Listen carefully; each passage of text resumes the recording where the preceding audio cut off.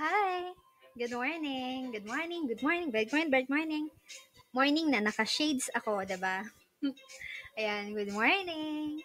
Welcome to Road to Clarity. Okay, guys, by now, I'm sure naka-attend na kayo ng una, Live Brighter Forum. Ikalawa is Road to a Brighter Life with me and Coach P. Nakilala niyo kami. Again, I'm Abby Josa, just in case hindi niyo ako natatandaan. Well, if you see me on an ordinary day, ganito talaga itsura ko. Lagi ako naka-shades, no? Tapos, kahit gabi, naka-shades ako. Kasi ang dami kong ring light, 5.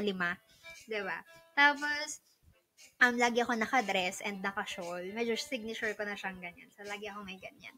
Para if you see me again on an ordinary day, makikilala niyo ako agad. Okay? So, this road to clarity, ano ba yung meron dito? Is a clarification ng lahat ng bagay-bagay na malabo. Diba? Okay. So, ito kasing road to clarity, subdivided siya. May kodigo ko no. Subdivided siya into 3 parts. Una is knowing yourself. Dapat alam mo kung ano ba yung strength mo, ano ba yung meron ka, and paano mo to magagamit. Okay, sa future, ganyan, sa mga gagawin mo sa buhay. And then, next would be knowing your vision. Saan mo gustong pumunta? Diba? Kanya-kanya tayo dito kung saan natin gustong makarating, ganyan. Kasi kanya-kanya tayong goals, desires, and mga dreams, ganon. And then next would be knowing the business. So, ito, paano ka makakarating dun sa gusto mong puntahan gamit kung anong meron ka. Okay, gamit itong Sun Life na to, yung business natin, paano kanya madadala papunta sa gusto mong puntahan. Okay? So, yun yung road to clarity. For this one, yung knowing yourself, meron siyang 4. Una is ako, sensory preference. I'll discuss that to you in a while. Next would be the prioritization worksheet ni UM Geno. Next would be the strength finder. Ako let guys, magkasawaan tayo dito. Then next would be the love language ni UM Liz. Okay, so again, I'm Abby Josan and mag-start na tayo guys. Ha? Okay? Titan ko lang tong mukha kong saksakan ng laki. Ayan. Then, hide natin to. Shing! Ayan. Okay. Ipi-play ko to. Then, magta-timer tayo later. Sensory preference. Okay, guys. I need you to find one sheet of paper, a pen, numberan nyo from 1 to 12, and then, I need your complete attention. Bakit? Kasi mag-e-exam tayo. Okay? May sasagutin tayong 12 questions lang naman. And then, by the end of those 12 questions, dapat alam nyo na kung ano yung sensory preference nyo. When you say sensory, di ba meron tayong 5 senses? Teka lang, habang kumukuha kayo ng sheet of paper and pen, start ko na to 30 seconds, okay? Kuha na kayo, guys. Yan, start. Okay, yung sensory preference, meron kasi tayo, di bang 5 senses? Sense of sight, sense of smell, hearing, taste, and touch. Ganon. Meron kasi tayong kanya-kanyang biases kung alin yung mas nagagamit natin, diba? Kung mas visual ba tayo, or kung mas gusto natin naririnig, ganyan. Dito malalaman natin kung saan yung mas prefer natin. And that would be our learning style. Okay? Okay, stop na. So, by now, meron na siguro kayong sheet of paper and pen. Pwede namang cellphone na lang. Okay? Next. Click natin yung next. First question. So, guys, hindi tayo A, B, C, ha? So, ang choices natin is V, A, and K. Yan yung isusulat nyo. V, A, and K. Okay, so first question. When I have free time, I prefer to letter V, read, watch TV, a video, or go to the movies. Hindi na uso movies, Netflix na. Letter A, listen to music, radio, or talk to someone. Letter K, do something athletic, physical, or using my hands. Or for this question, I'll give you 10 seconds. Start. Dali, diba?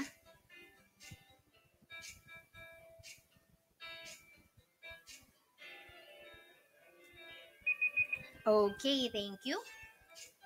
Next question tayo, guys. Dighay ako, ano? Okay. When I enter a room, ano yung pagpasok niyang kwarto, ano yung una niyong ginagawa? Do you observe yourself that way? Letter B, do you look around, see the people, look at what's happening? Nga, tinitignan mo ba muna yung decoration sa paligid? Ganon. Or letter A, notice the music or what people are talking about. Yung papasok ka pa lang ng hallway, inaalam mo na kung ano yung tinutugtog nila. Ganun ka ba? Letter K, get the feeling about what is happening. Ito yung alamin mo, mas sa iba yung mga tao. Ano bang vibe nito? Malungkot ba sila? Or something? Paano ba yung gagawin ko? Kasi pinapakiramdaman mo. So, alin dyan? I'll give you again 10 seconds. Start.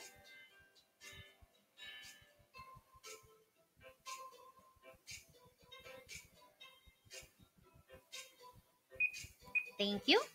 Okay, next question na tayo, guys, ha?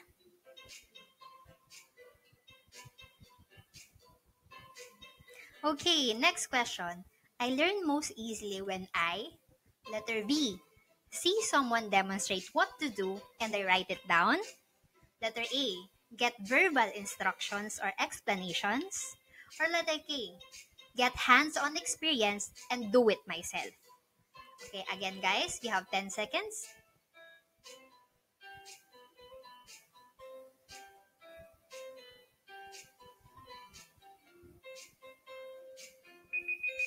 Thank you for that.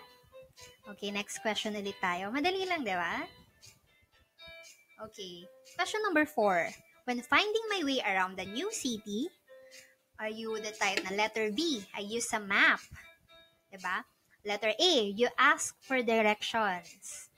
And letter K, trust my feelings about which way to go. May kilala akong ganyan, lagi kami naliligaw. Okay, so I give you again 10 seconds.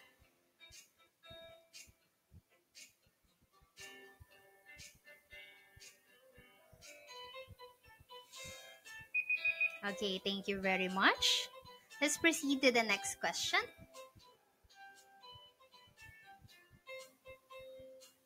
Okay, question number 5. I enjoy books or magazines that, letter B, have lots of pictures, siguro ito yung magazine, comics, ganon. Letter A, discuss interesting topics. Yung, siguro ito yung sa akin kasi puro makeup, yoga, may globalization, biglang may paralegal, iba-iba, basta interesting. And then letter K, you cover sports or interesting activities. Ito yung mga mahilig sa sports, no? Okay. Timer starts ulit natin. 10 seconds.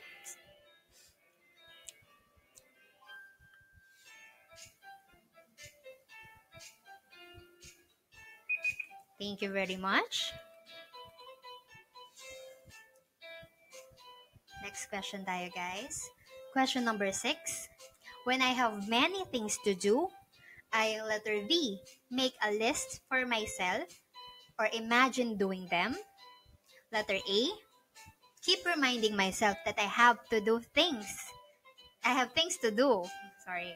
And letter K, I feel comfortable until all or most are done. Yung ginagawa mo agad. Okay? Okay, timer starts now.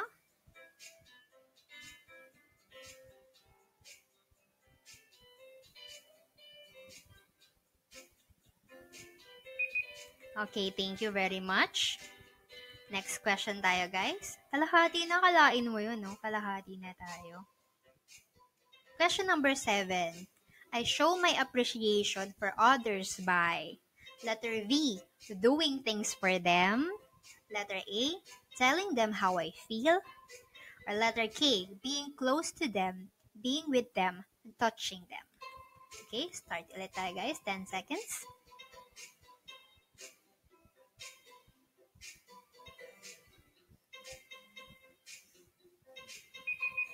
Okay, thank you very much. Next question. Question number 8. I remember, letter B, faces, what I read, see, or write over and over.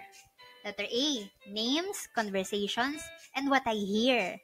Letter K, what I do, touch, or smell. Okay, guys, you have 10 seconds again.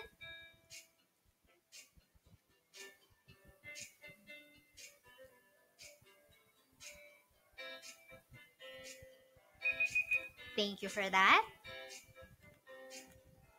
Next question tayo, guys. Number 9. I like any place where, letter B, there are things to see and people to watch. Letter A, there is music or good conversation. Letter K, there is room to move or things to do. Okay? Timer starts again, 10 seconds.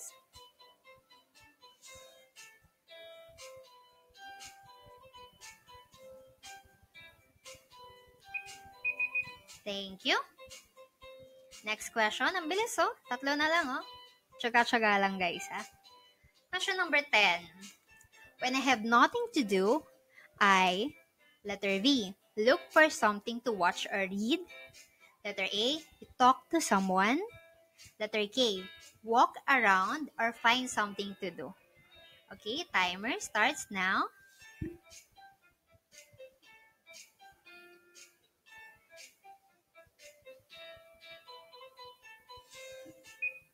Thank you.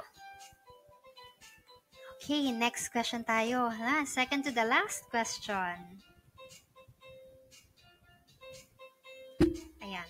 Sorry. What I remember the most about someone. Sorry. Nasobrahan ako ng play. Ulit. What I remember the most about someone is letter B, how they looked, what they wore, and how they acted. Letter A, what we talked about, how they sounded. Letter K, what we did together, what I felt about them. Okay, 10 seconds again.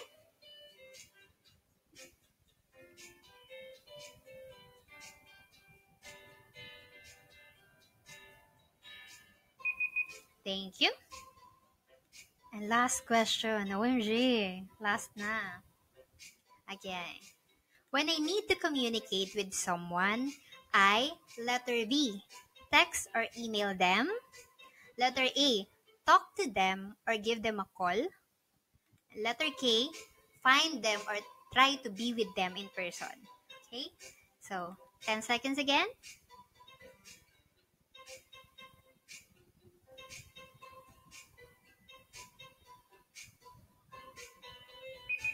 Congratulations! Okay guys, tapos na yung 12 questions. Biglang may 13 pala eh, no? Ayan. Okay, now it's time to compute your scores. Addition lang to ha. Ayan. Start na natin. Actually, kung halimbawa feeling nyo, dun sa isang question, dalawa yung sagot nyo. Sorry, kanina ko pa dapat pala sinabi to. Feeling nyo dalawa yung sagot nyo, imbes na isa, no? Okay lang kahit dalawa. Okay, basta, kayo bahala. Basta compute natin, okay? I'll give you siguro addition lang naman to, tas 12 questions, 30 seconds na lang, no? Okay, start.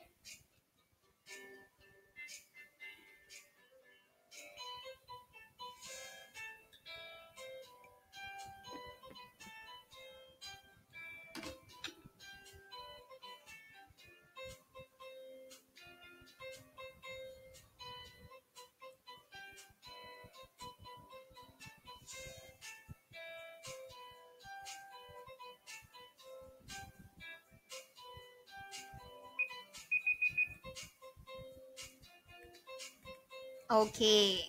Now that you have computed your scores, syempre na-imagine ko na yung sunod, no? Ilan ba yung V? Ilan yung A? Ilan yung K? Okay? So, mas marami ba yung V? Yung A? Or yung K? Syempre, kayo lang makakasagot yan. Hindi ko naman nakikita, diba? So, alin yung mas marami? Pero, what if? What if may parehas? Meron tayong tiebreaker question, diba? Naisip ko na naman yon. Gosh. So, ano tong tiebreaker question? Just in case, halimbawa, parehas yung B and A, ganyang pantay. This is the last question. How do you want to be loved? Do you want to see it? Tipong, mahal niya ako kasi pinaghugas niya ako ng pinggan. Mga ganyan. Kasi nakita mo eh, diba? So, next, do you want to hear it? So, sinasabihan ka ng I love you, ganyan. Tapos, pag nag-break kayo, sabi niya, sabi niya, sabi niya. Yan, niwala kayo, diba? Okay, or letter K, do you want to physically feel it? So, mo nararamdaman mo, hinahag ka, ganyan. Kunyari ka pang hug. Alam ko, iba gusto mo mahigit pa doon. Pero yan, just in case, alin dyan dun sa tatlo. Tiebreaker to ha, dun lang sa mga nagpantay. Para lang meron tayong isang sagot. Okay?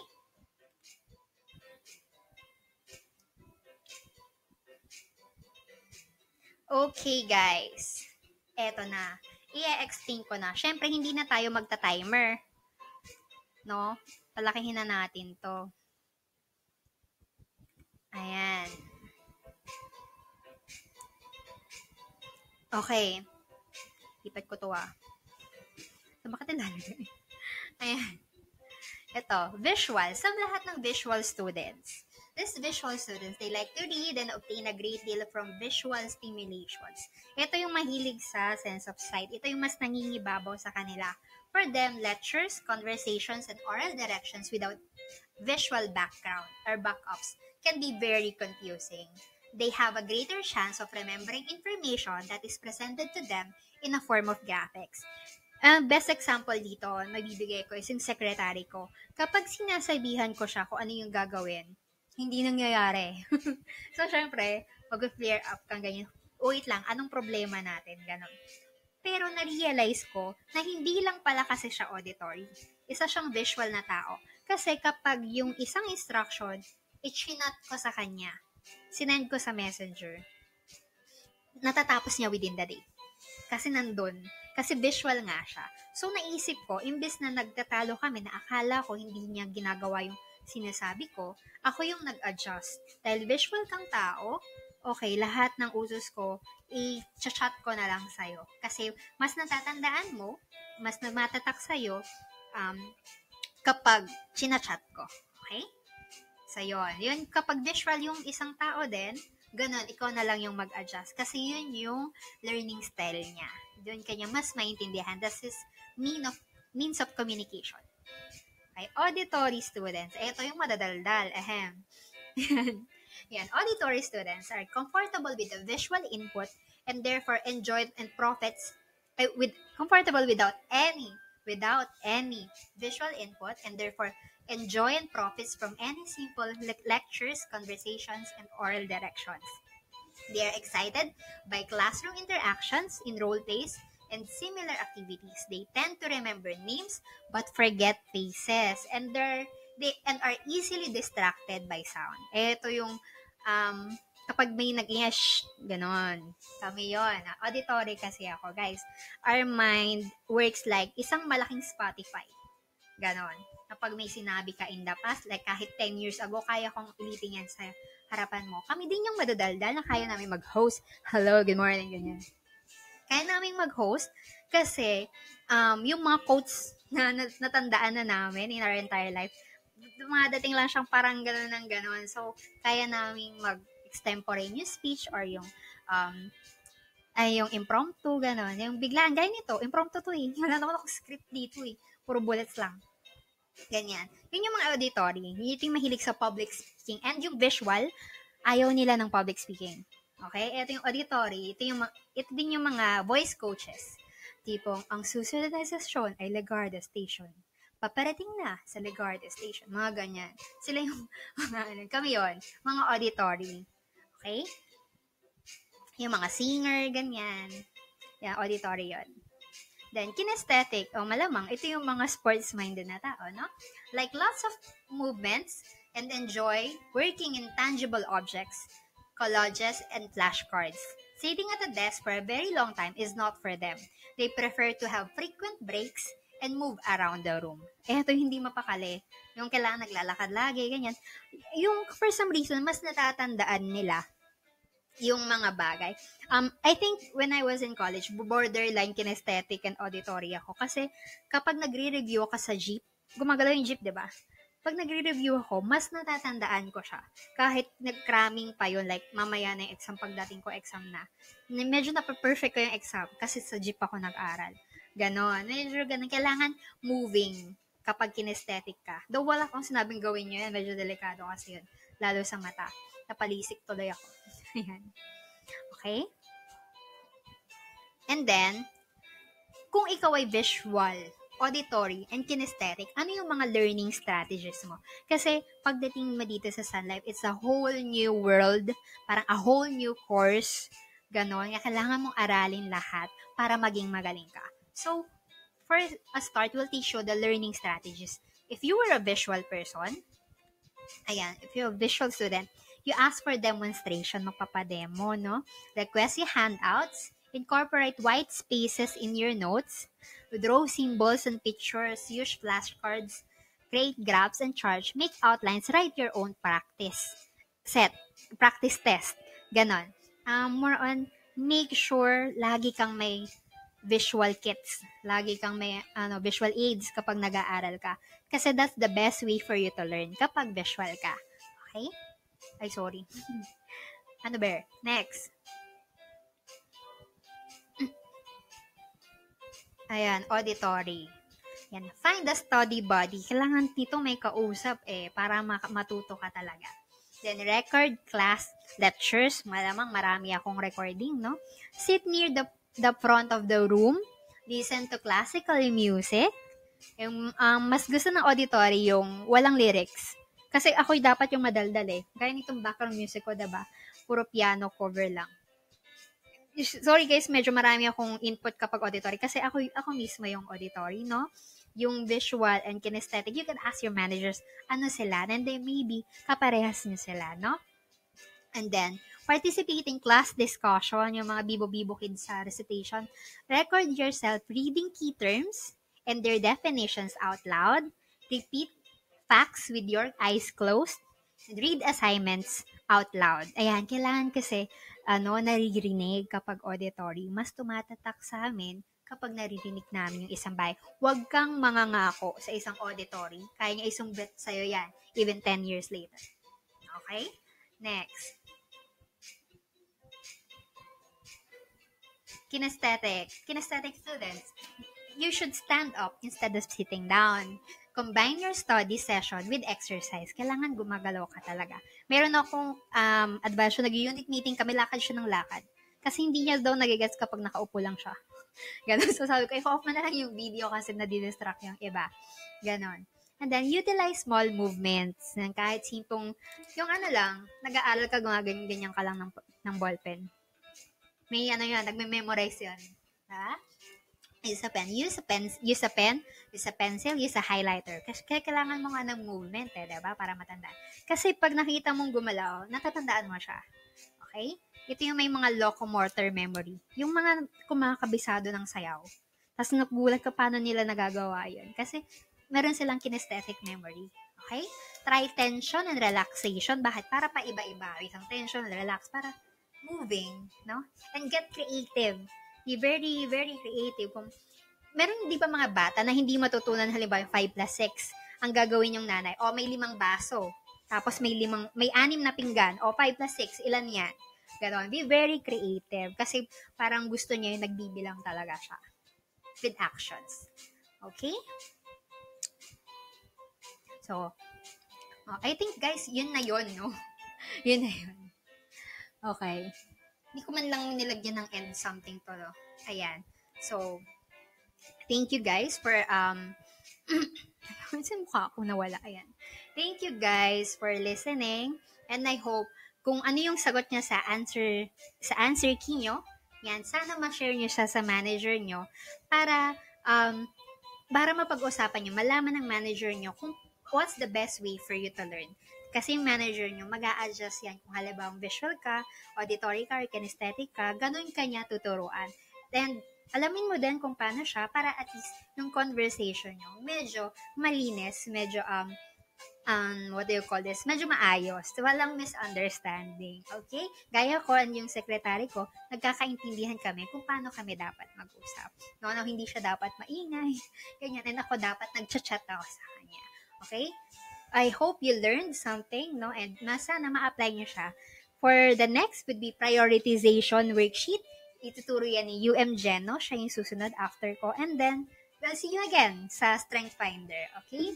Thank you very much. Have a nice day. Bright morning!